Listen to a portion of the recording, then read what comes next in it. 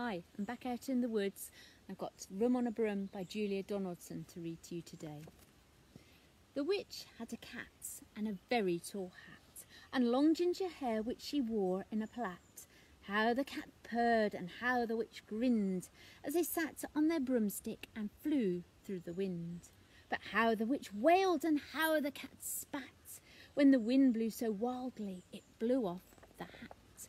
Down, cried the witch, and they flew to the ground. They searched for the hat, but no hat could be found. Then out of the bushes on thundering paws there bounded a dog with the hat in its jaws.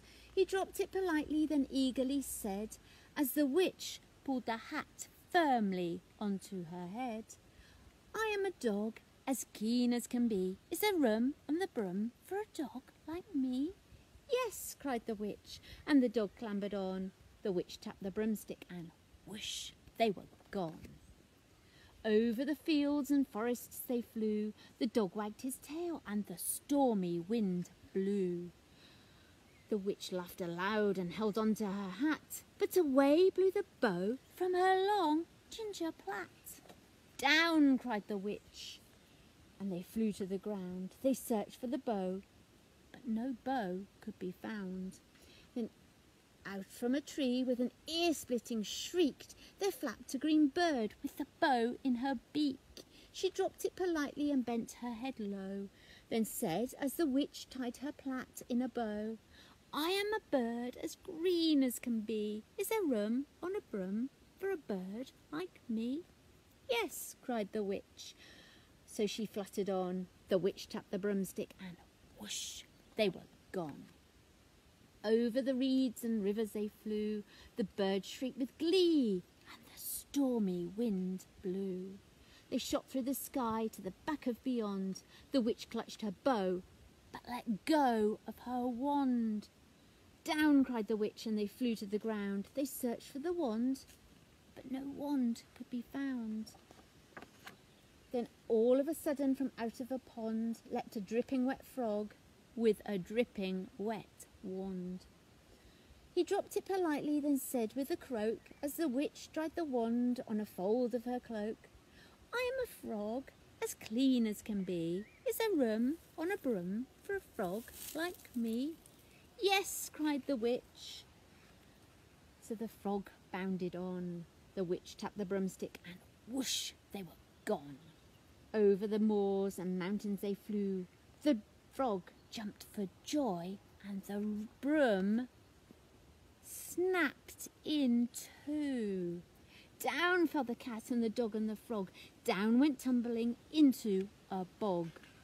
The witch's half broomstick flew into a cloud. The witch heard a roar that was scary and loud. "I am a dragon, as mean as can be, and I'm planning to have witch and chips for my tea." "No," cried the witch, flying higher and higher. The dragon flew after her, breathing out fire. "Help!" cried the witch, flying down to the ground. She looked all around, but no help could be found. The dragon drew nearer and, licking his lips, said, "Maybe this once I'll have witch without chips." But just as he planned to begin on his feast, from out of a ditch rose a horrible beast.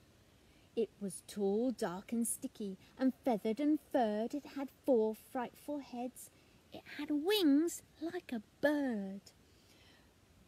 And its terrible voice, when it started to speak, was a yowl and a growl and a croak and a shriek. It dripped and it squelched as it strode from the ditch, and it said to the dragon, "Buzz off, that's my witch."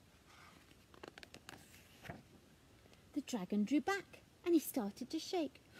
"I'm sorry," he spluttered. "I made a mistake. It's nice to have met you, but now I must fly." And he spread out his wings and was off through the sky. Then down flew the bird and down jumped the frog. Down climbed the cat and you," said the frog. "And thank you, oh thank you," cried the grateful witch. "Without you, I'd be inside that dragon's inside." Then she filled up her cauldron and said with a grin, "Find something, everyone, put something in." So the frog found a lily, the cat found a cone, the bird found a twig, and the dog found a bone. They threw them all in, and the witch stirred them well, and while she was stirring, she muttered a spell, "Iggity ziggity zaggity zoom."